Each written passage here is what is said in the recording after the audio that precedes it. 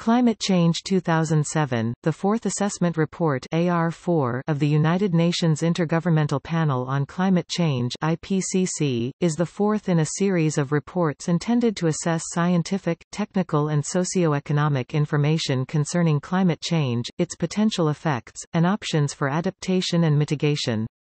The report is the largest and most detailed summary of the climate change situation ever undertaken, produced by thousands of authors, editors, and reviewers from dozens of countries, citing over 6,000 peer-reviewed scientific studies. It supersedes the Third Assessment Report 2001, and is superseded by the Fifth Assessment Report. The headline findings of the report were, "Warming of the climate system is unequivocal," and most of the observed increase in global average temperatures since the mid-20th century is very likely due to the observed increase in anthropogenic greenhouse gas concentrations.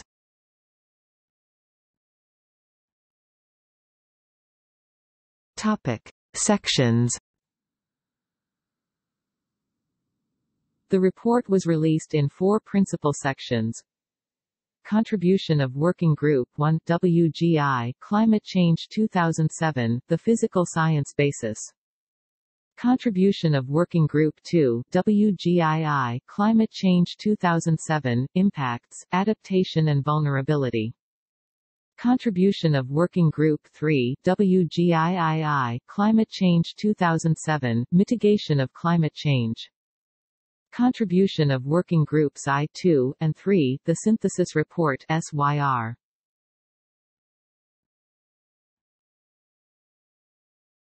Topic: Working Group 1, the Physical Science Basis. The full WGI report was published in March 2007, and last updated in September of that year. It includes a summary for Policymakers (SPM), which was published in February 2007, and a frequently asked questions section. This section of the report, Climate Change 2007, the Physical Science Basis, assessed current scientific knowledge of the natural and human drivers of climate change, as well as observed changes in climate. It looked at the ability of science to attribute changes to different causes, and made projections of future climate change. It was produced by 676 authors, 152 lead authors, 26 review editors, and 498 contributing authors from 40 countries, then reviewed by over 625 expert reviewers. More than 6,000 peer-reviewed publications were cited. Before being approved, the summary was reviewed line by representatives of 113 governments during the 10th session of WGI, in January to February 2007. On the issue of global warming and its causes, the SPM states that warming of the climate system is unequivocal. Most of the observed increase in global average temperatures since the mid-20th century is very likely due to the observed increase in anthropogenic greenhouse gas concentrations. Very likely and likely mean the assessed likelihood, using expert judgment, are over 90% and over 66%, respectively. Topic: Observations. The report notes many observed changes in the Earth's climate including atmospheric composition, global average temperatures, ocean conditions, and other climate changes.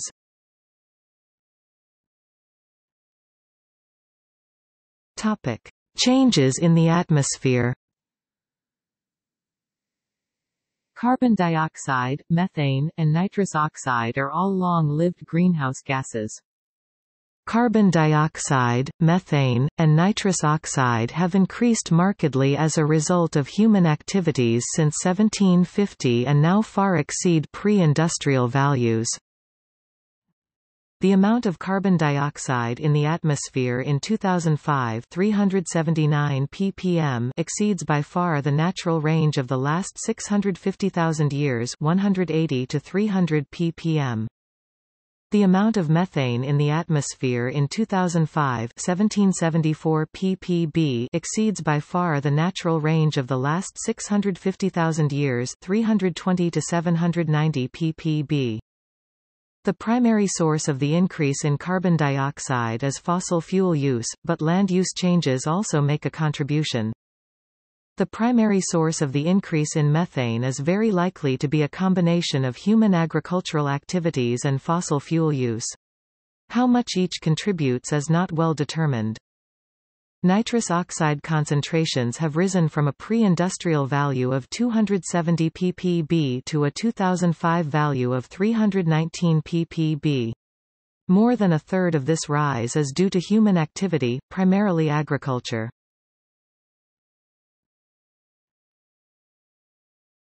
Topic: Warming of the planet. Cold days, cold nights, and frost events have become less frequent. Hot days, hot nights, and heat waves have become more frequent. Additionally, 11 of the 12 years in the period 1995 to 2006 rank among the top 12 warmest years in the instrumental record since 1880. Warming in the last 100 years has caused about a 0.74 degrees Celsius increase in global average temperature. This is up from the 0.6 degrees Celsius increase in the 100 years prior to the Third Assessment Report. Urban heat island effects were determined to have negligible influence, less than 0.0006 degrees Celsius per decade over land and 0 over oceans, on these measurements. Observations since 1961 show that the ocean has been absorbing more than 80% of the heat added to the climate system, and that ocean temperatures have increased to depths of at least 3,000 meters (9,800 feet). Average Arctic temperatures increased at almost twice the global average rate in the past 100 years. It is likely that greenhouse gases would have caused more warming than we have observed if not for the cooling effects of volcanic and human-caused aerosols. See global dimming.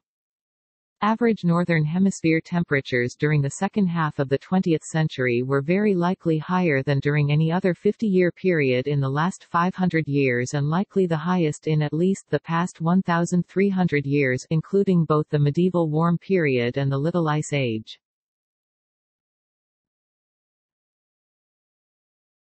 Topic: Ice, snow, permafrost, rain, and the oceans. The SPM documents increases in wind intensity, decline of permafrost coverage, and increases of both drought and heavy precipitation events. Additionally, mountain glaciers and snow cover have declined on average in both hemispheres. Losses from the land-based ice sheets of Greenland and Antarctica have very likely, greater than 90%, contributed to sea level rise between 1993 and 2003. Ocean warming causes seawater to expand, which contributes to sea level rising. Sea level rose at an average rate of about 1.8 mm per year during the years 1961 to 2003. The rise in sea level during 1993 to 2003 was at an average rate of 3.1 mm per year. It is not clear whether this is a long-term trend or just variability. Antarctic sea ice shows no significant overall trend, consistent with a lack of warming in that region.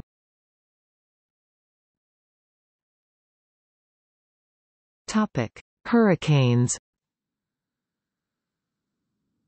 There has been an increase in hurricane intensity in the North Atlantic since the 1970s, and that increase correlates with increases in sea surface temperature. The observed increase in hurricane intensity is larger than climate models predict for the sea surface temperature changes we have experienced. There is no clear trend in the number of hurricanes. Other regions appear to have experienced increased hurricane intensity as well, but there are concerns about the quality of data in these other regions. It is more likely than not, greater than 50%, that there has been some human contribution to the increases in hurricane intensity.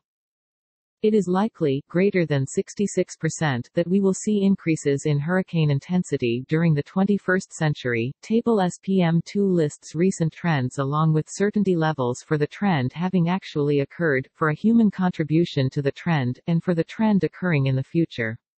in relation to changes including increased hurricane intensity, where the certainty of a human contribution is stated as more likely than not. Footnote F to Table SPM 2 notes magnitude of anthropogenic contributions not assessed. Attribution for these phenomena based on expert judgment rather than formal attribution studies.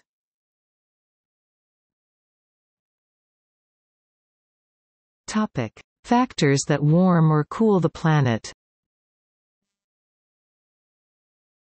AR4 describes warming and cooling effects on the planet in terms of radiative forcing, the rate of change of energy in the system, measured as power per unit area in SI units, W per square meter.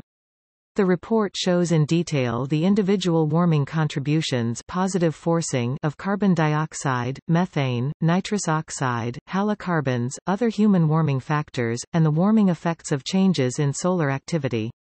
Also shown are the cooling effects negative forcing of aerosols, land use changes, and other human activities. All values are shown as a change from pre-industrial conditions. Total radiative forcing from the sum of all human activities is about plus 1.6 watts per square meter. Radiative forcing from an increase of solar intensity since 1750 is about plus 0.12 watts per square meter. Radiative forcing from carbon dioxide, methane, and nitrous oxide combined is very likely greater than 90%, increasing more quickly during the current era 1750 present than at any other time in the last 10,000 years.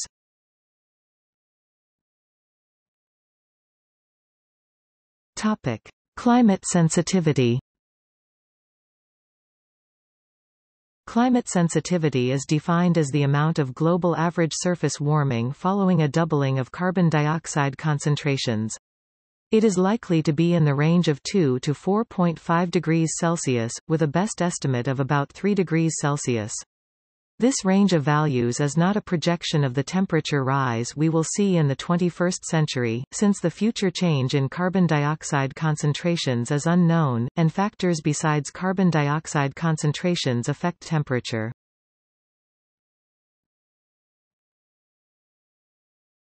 Topic: Model-based projections for the future.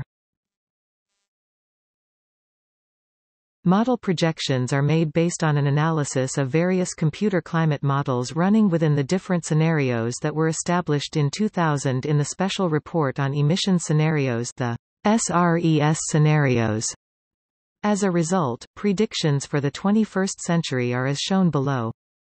Surface air warming in the 21st century. Best estimate for a low scenario is 1.8 degrees Celsius with a likely range of 1.1 to 2.9 degrees Celsius, 3.2 degrees Fahrenheit with a likely range of 2.0 to 5.2 degrees Fahrenheit. Best estimate for a high scenario is 4.0 degrees Celsius with a likely range of 2.4 to 6.4 degrees Celsius, 7.2 degrees Fahrenheit with a likely range of 4.3 to 11.5 degrees Fahrenheit. A temperature rise of about 0.1 degrees Celsius per decade would be expected for the next 2 decades, even if greenhouse gas and aerosol concentrations were kept at year 2000 levels.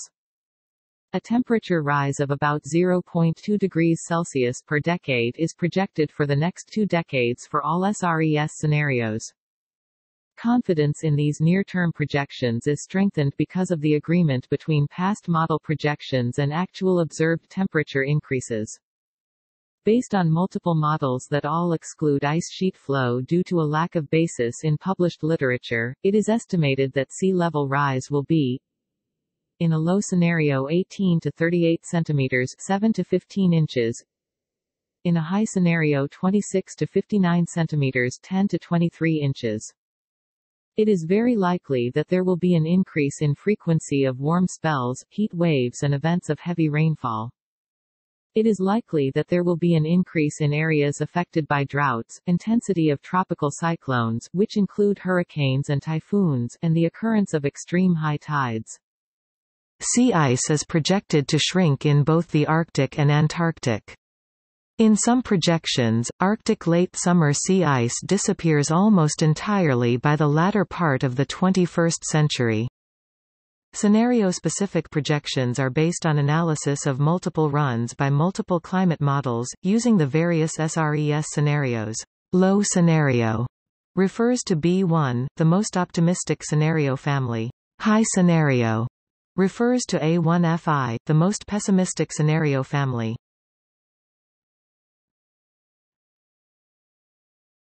Topic: Temperature and sea level rise in the various scenarios. There are 6 families of SRES scenarios, and AR4 provides projected temperature and sea level rises, excluding future rapid dynamical changes in ice flow, for each scenario family. Scenario B1. Best estimate temperature rise of 1.8 degrees Celsius with a likely range of 1.1 to 2.9 degrees Celsius, 3.2 degrees Fahrenheit with a likely range of 2.0 to 5.2 degrees Fahrenheit. Sea level rise likely range 18 to 38 centimeters, 7 to 15 inches.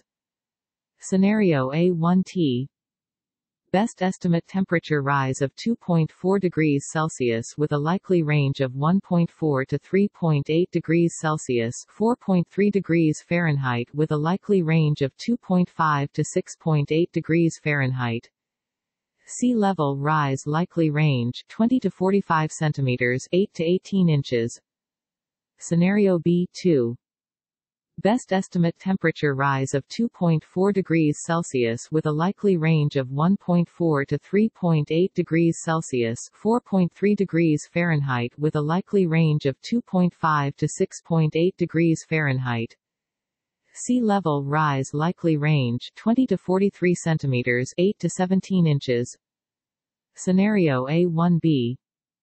Best estimate temperature rise of 2.8 degrees Celsius with a likely range of 1.7 to 4.4 degrees Celsius, 5.0 degrees Fahrenheit with a likely range of 3.1 to 7.9 degrees Fahrenheit. Sea level rise likely range 21 to 48 centimeters, 8 to 19 inches. Scenario A2.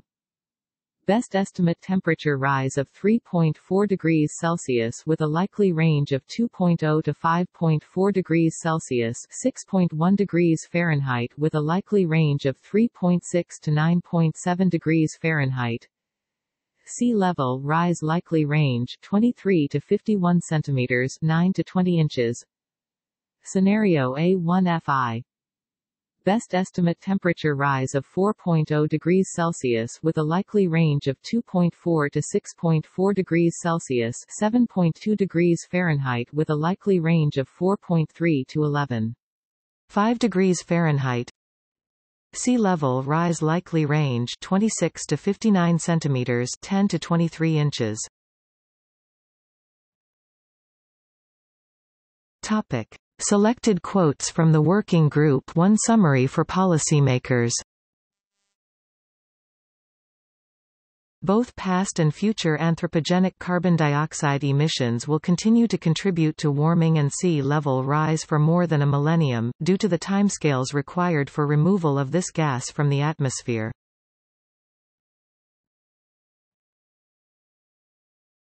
Topic: Reaction to Working Group 1. In the weeks before publication of the first report, controversy broke out about the report's projections of sea level change, which in the new report was estimated at less than previous estimates. The now published text gives a warning that the new estimation of sea level could be too low. Dynamical processes related to ice flow not included in current models but suggested by recent observations could increase the vulnerability of the ice sheets to warming, increasing future sea level rise. The midpoints of the sea level rise estimates are within plus or minus 10% of those from the TAR, but the range has narrowed. Lord Rees, the president of the Royal Society, said, "This report makes it clear, more convincingly than ever before, that human actions are writ large on the changes we are seeing, and will see, to our climate. The IPCC strongly emphasizes that substantial climate change is inevitable, and we will have to adapt to this. This should compel all of us, world leaders, businesses and individuals, towards action rather than the paralysis of fear. We need both to reduce our emissions of greenhouse gases and to prepare for the impacts of climate change. Those who would claim otherwise can no longer use science as a basis for their argument. U.S. Energy Secretary Samuel Bodman told a news conference that the report was sound science, and as the President has said, and this report makes clear, human activity is contributing to changes in our Earth's climate and that issue is no longer up for debate. Kurt Volker, Principal Deputy Assistant Secretary for European and Eurasian Affairs, said, "We support the recent IPCC report, in which U.S. scientists played a leading role." Based on the report, 46 countries in a Paris call for action readout by French President Chirac, have called for the creation of a United Nations Environment Organization (UNEO), which is to have more power than the current United Nations Environment Programme (UNEP), and is to be modeled after the more powerful World Health Organization. The 46 countries included the European Union nations, but notably did not include the United States, China, Russia, and India, the top 4 emitters of greenhouse gases.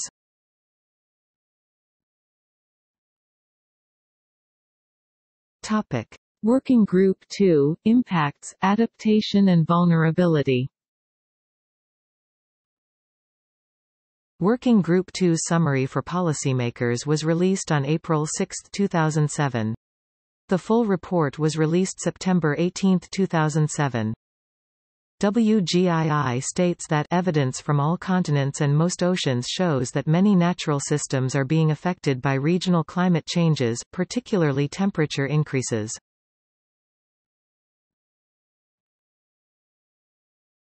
Topic: Observations. Some observed changes have been associated with climate change at varying levels of confidence.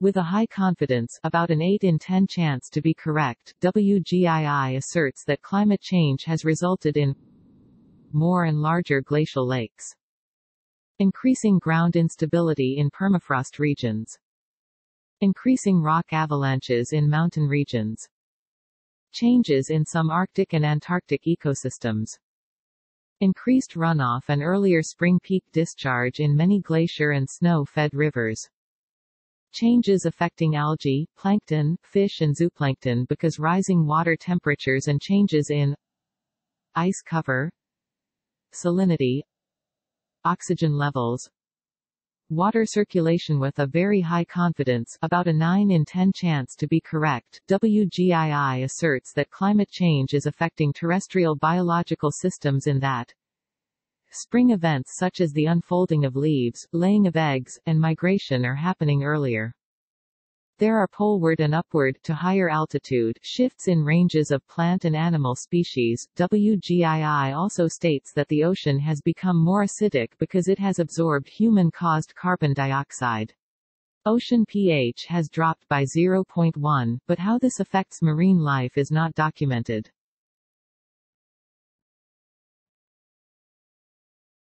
Topic: Attribution of changes. WGII acknowledges some of the difficulties of attributing specific changes to human-caused global warming, stating that limitations and gaps prevent more complete attribution of the causes of observed system responses to anthropogenic warming, but found that the agreement between observed and projected changes was nevertheless sufficient to conclude with high confidence that anthropogenic warming over the last 3 decades has had a discernible influence on many physical and biological systems.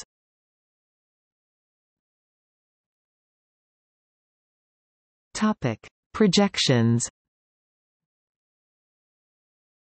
WGII describes some of what might be expected in the coming century, based on studies and model projections.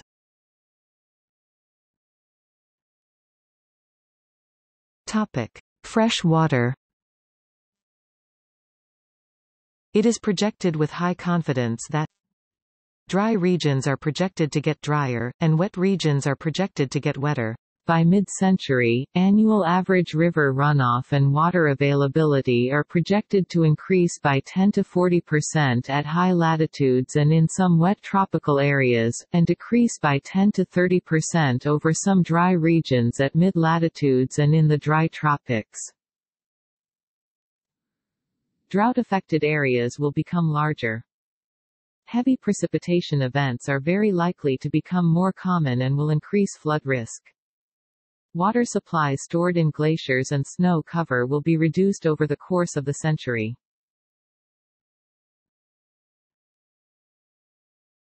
Topic: Ecosystems. It is projected with high confidence that the resilience of many ecosystems is likely to be exceeded this century by a combination of climate change and other stressors. Carbon removal by terrestrial ecosystems is likely to peak before mid-century and then weaken or reverse. This would amplify climate change. Topic: Food. It is projected with medium confidence, about 5 in 10 chance to be correct, that globally, potential food production will increase for temperature rises of 1 to 3 degrees Celsius, but decrease for higher temperature ranges.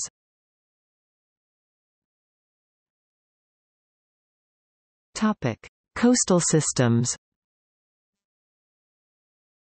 It is projected with very high confidence that coasts will be exposed to increasing risks such as coastal erosion due to climate change and sea level rise. Increases in sea surface temperature of about 1 to 3 degrees Celsius are projected to result in more frequent coral bleaching events and widespread mortality unless there is thermal adaptation or acclimatization by corals. Many millions more people are projected to be flooded every year due to sea level rise by the 2080s.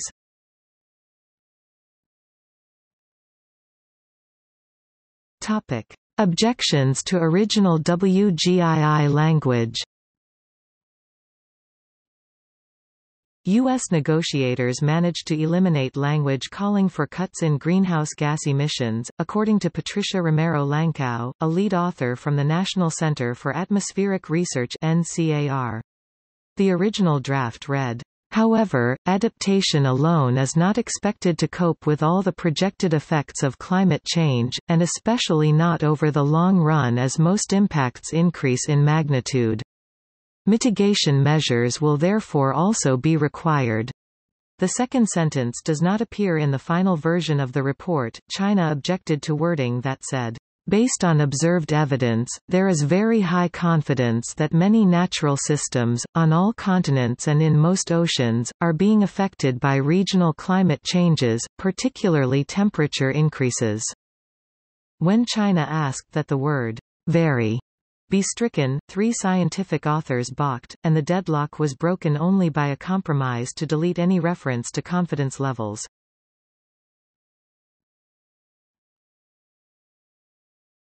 Topic: Working Group 3, Mitigation of Climate Change. Working Group 3's Summary for Policymakers (SPM) was published on 4 May 2007 at the 26th session of the IPCC. The full WG3 report was published online in September 2007. The IPCC convened in Bangkok on April 30 to start discussions on the draft summary, with the participation of over 400 scientists and experts from about 120 countries. At the full IPCC meeting on May 4, agreement was reached by the larger gathering of some 2,000 delegates. One of the key debates concerned a proposal to limit concentrations of greenhouse gases in the atmosphere to between 445 parts per million and 650 parts per million to avoid dangerous climate change, with pressure from developing countries to raise the lower limit. Despite this, the figures from the original proposal were incorporated into the summary for policymakers. The summary concludes that stabilization of greenhouse gas concentrations is possible at a reasonable cost, with stabilization between 445 ppm and 535 ppm costing less than 3% of global GDP. The WGII report analyzes mitigation options for the main sectors in the near term, addressing also cross-sectorial matters such as synergies, co-benefits, and trade-offs. It also provides information on long-term mitigation strategies for various stabilization levels, paying special attention to implications of different short-term strategies for achieving long-term goals.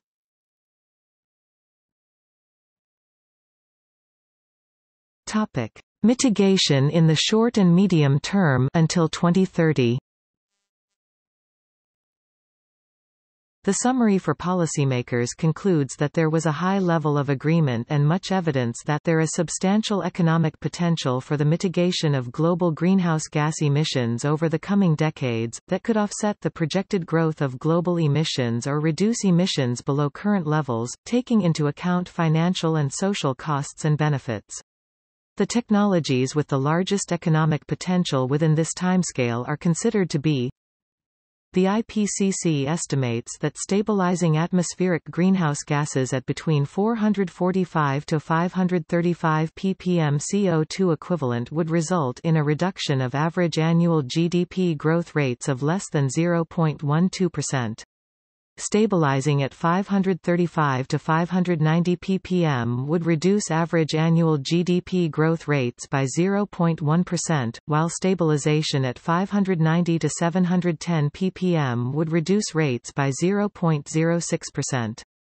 There was high agreement and much evidence that a substantial fraction of these mitigation costs may be offset by benefits to health as a result of reduced air pollution, and that there would be further cost savings from other benefits such as increased energy security, increased agricultural production, and reduced pressure on natural ecosystems, as well as, in certain countries, balance of trade improvements, provision of modern energy services to rural areas and employment. The IPCC considered that achieving these reductions would require a large shift in the pattern of investment, although the net additional investment required ranges from negligible to 5 to 10%. They also concluded that it is often more cost-effective to invest in end-use energy efficiency improvement than in increasing energy supply. In terms of electricity generation, the IPCC envisage that renewable energy can provide 30 to 35% of electricity by 2030, up from 18% in 2005, at a carbon price of up to $50 United States dollars per t, and that nuclear power can rise from 16% to 18%. They also warn that higher oil prices might lead to the exploitation of high-carbon alternatives such as oil sands, oil shales, heavy oils, and synthetic fuels from coal and gas, leading to increasing emissions, unless carbon capture and storage technologies are employed. In the transport sector, there was a medium level of agreement and evidence that the multiple mitigation options may be counteracted by increased use, and that there were many barriers and a lack of government policy frameworks. There was high agreement and much evidence that, despite many barriers, particularly in the developing countries, new and existing buildings could reduce emissions considerably, and that this would also provide other benefits in terms of improved air quality, social welfare and energy security.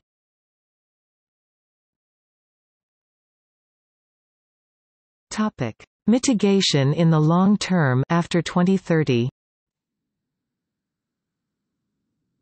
The IPCC reported that the effectiveness of mitigation efforts over the next 2 or 3 decades would have a large impact on the ability to stabilize atmospheric greenhouse gases at lower levels, and that the lower the ultimate stabilization levels, the more quickly emissions would need to peak and decline.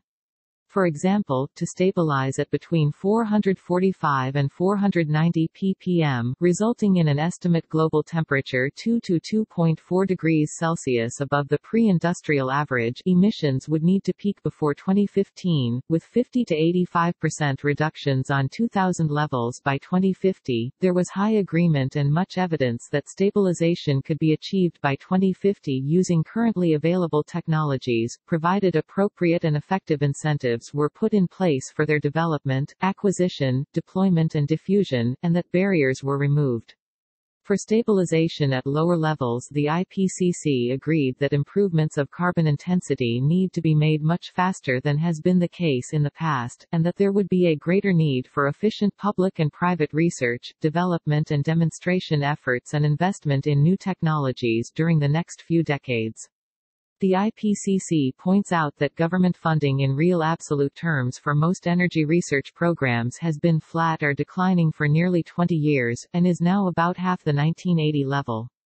Delays in cutting emissions would lead to higher stabilization levels and increase the risk of more severe climate change impacts, as more of the current high-emission technologies would have been deployed. Among the measures that might be used, there was high agreement and much evidence that policies that put a price on the cost of carbon emissions could provide incentives for consumers and producers. Carbon prices of $5 to $65 United States dollars per TCO2 in 2030 and $15 to $130 United States dollars per TCO2 by 2050 are envisaged for stabilization at around 550 ppm by 2100.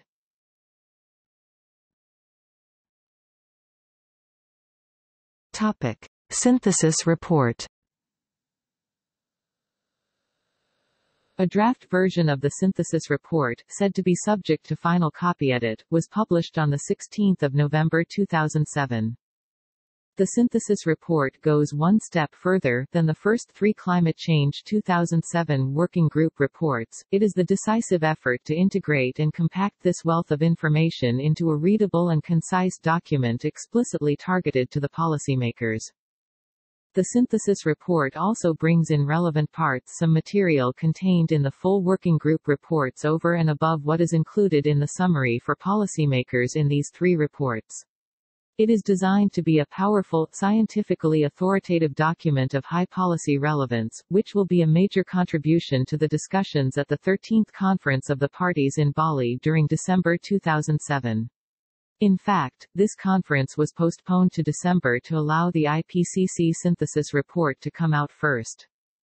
The 6 topics addressed in the synthesis report are: observed changes in climate and its effects, WGI and WGII; causes of change, WGI and WGII; climate change and its impacts in the near and long term under different scenarios, WGI and WGII; adaptation and mitigation options and responses, and the interrelationship with sustainable development, at global and regional levels, WGII and WGII. The long-term perspective, scientific and socio-economic aspects relevant to adaptation and mitigation, consistent with the objectives and provisions of the Convention and in the context of sustainable development, WGI and WGII. Robust findings, key uncertainties, WGI, WGII and WGII. The Convention mentioned in Topic 5 is the UN Framework Convention on Climate Change (UNFCCC). The key findings from the AR4 synthesis report will be discussed Wednesday, 13 December 2007 at the United Nations Climate Change Conference UNFCCC COP13, CMP3 in Bali, Indonesia, which takes place 3 to 14 December. See UNFCCC homepage.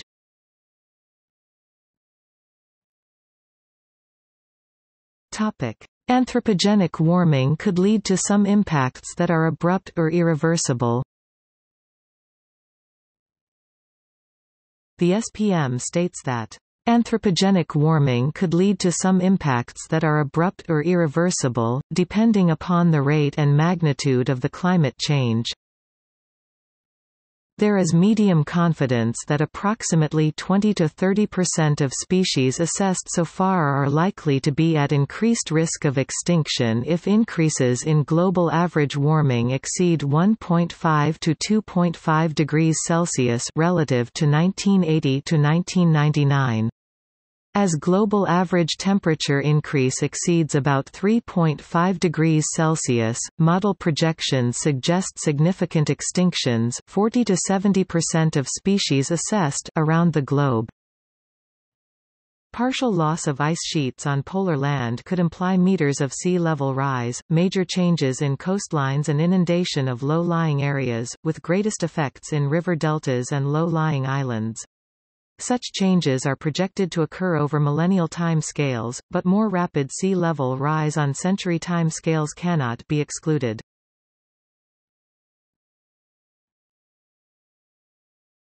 Topic: Criticism. The Fourth Assessment Report has been the subject of criticism. Skeptics of anthropogenic global warming contend that their claims are not sufficiently incorporated in the report. Others regard the IPCC as too conservative in its estimates of potential harm from climate change. The report has also been criticized for inclusion of an erroneous date for the projected demise of the Himalayan glaciers. Related to the subject of global warming in general, the IPCC Fourth Assessment Report has been discussed by various bodies such as government officials, special interest groups and scientific organizations. See the article, Politics of Global Warming, for a thorough discussion of the politics surrounding the phenomenon, and the positions of the various parties involved. The United Nations appointed an independent board of scientists to review the workings of the world's top climate science panel, which reported in September 2010. See Intergovernmental Panel on Climate Change #Inter-Academy Council Review.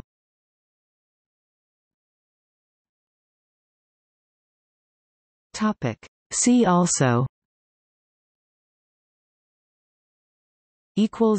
Notes